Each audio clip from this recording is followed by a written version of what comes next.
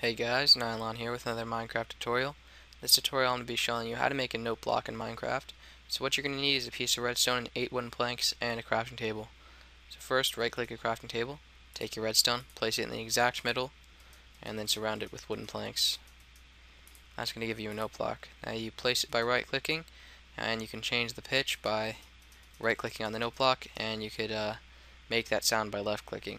So that basically concludes this tutorial. If this tutorial helped you in any way, please like and favorite this video. But anyways guys, thanks for watching, and I'll see you guys next time.